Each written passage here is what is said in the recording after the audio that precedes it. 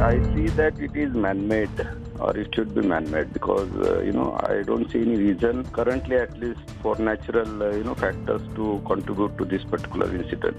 It could perhaps be a conspiracy, because it's too much of a coincidence that when there is a heightened campaign to save the forest, and when they do not have the permission, when they've almost lost the battle amongst the citizens or in the courts, is when suddenly we see fire which has actually destroyed everything.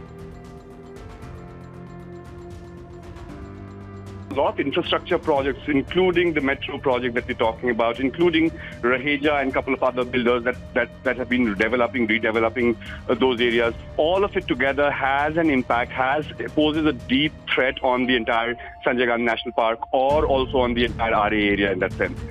The first question is government interested in conservation, or is it interested in doing more and more construction all over the place? There's talk about tunnels, there's talk about cable cars, there's talk about road widening, there's a metro. So if you look at all these things in totality, the national park is facing a very bleak future.